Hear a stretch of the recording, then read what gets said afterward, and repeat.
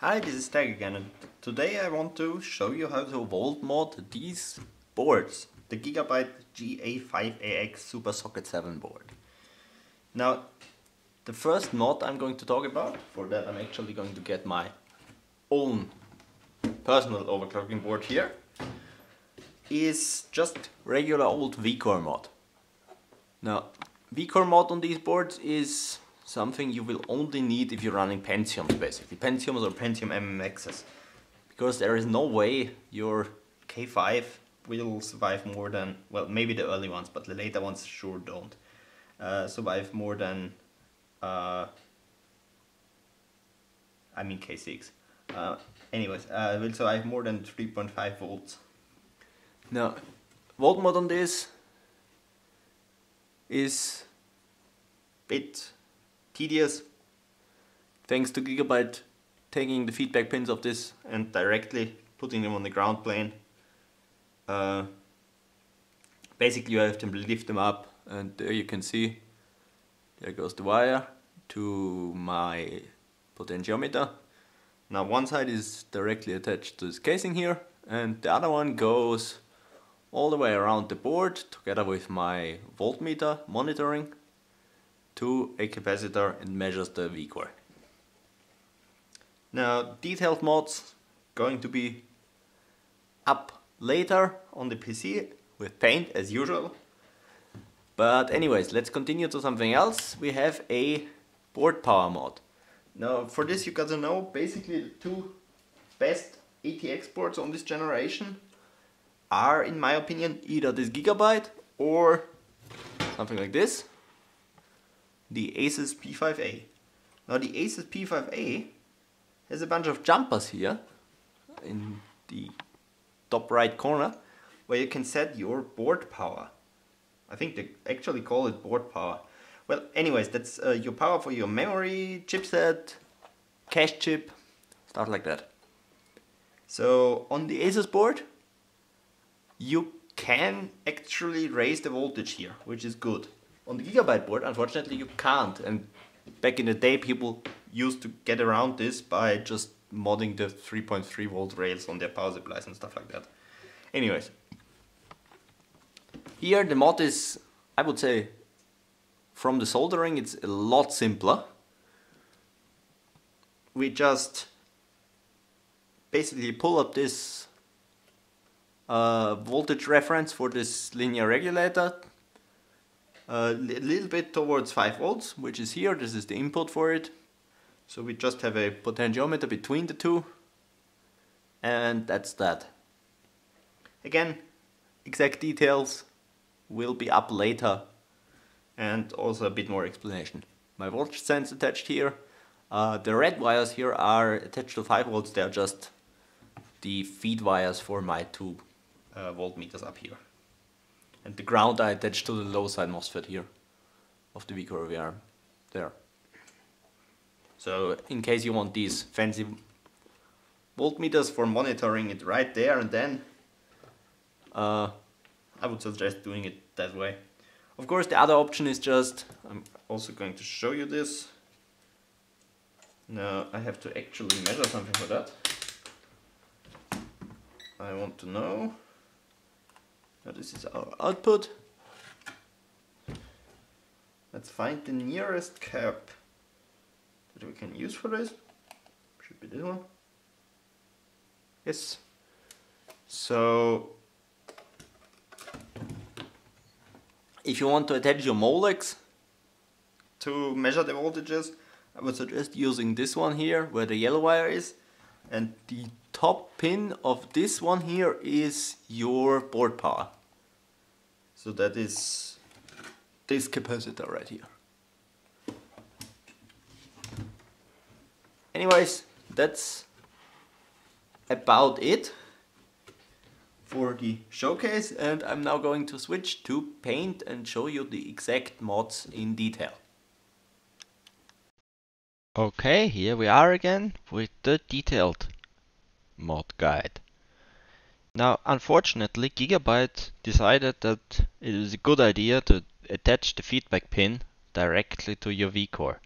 So you unfortunately have to remove 2 pins. Just lift them up from the pads. Carefully, try to not break them, and you can then connect them together.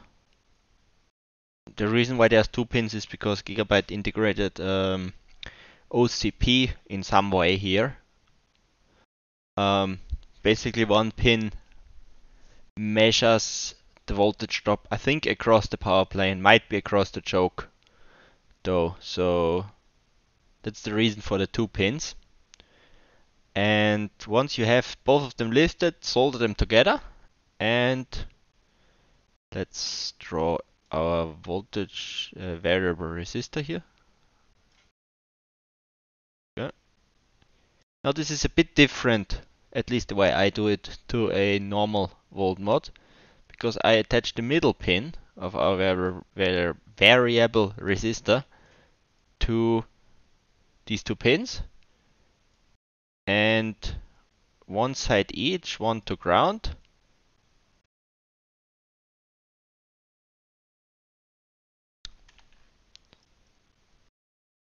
and the other side to Vcore.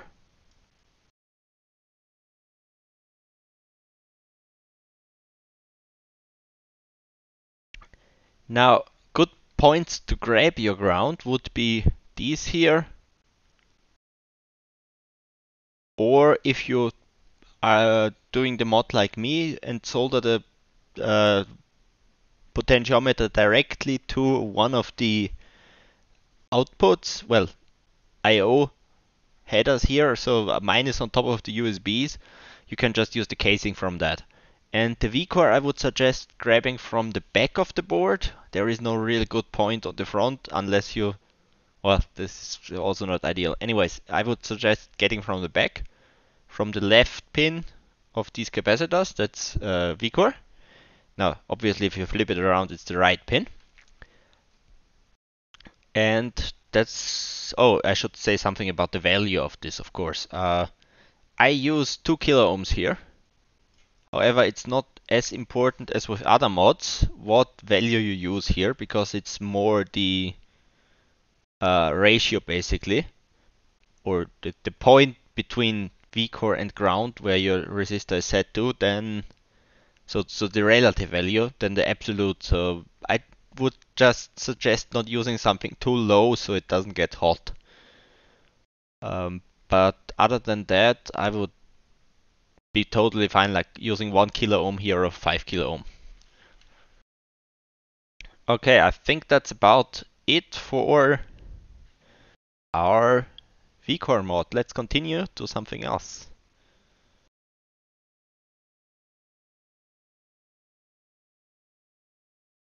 Okay, there we are. Now, this is our little linear regulator that makes our board power. Now, board power on these old SuperSocket 7 boards is for quite a few things. One of them is cache up here, that's the cache chip, chipset, and also your memory. So keep that in mind, you're raising a bunch of the voltage for a bunch of stuff. Now, how the mod goes here is basically that this is 5 volts, this pad up here, so you take your 5 volts, and this is sort of, you can think of it as your sense pin. It's basically the reference for your linear regulator, and you want to pull this up by putting a potentiometer between them. Now you can also use these as solder points, or this whole plane here basically for the 5 volt. These bottom 2 resistors here are the same as this capacitor. So what I do is just your regular old variable resistor between these. Now I would suggest using something like a 10 to 20 kilo ohm here. Now for that you have to know that about 6 kilo ohms gives you 3.6 volts. So I would suggest using the 10 for maximum accuracy. So the second one obviously goes here to the 5 volt. So between this is 5 volt plus 5 volt, and this is your sense. Now, for measuring points for your board power, you can use this here, the whole tab that is behind this voltage regulator. Or what I used on my mod is this pad here, or this pad here.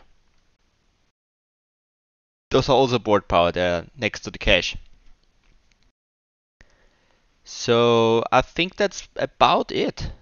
I hope this was pretty clear and helps you with modding your GA-5AXs.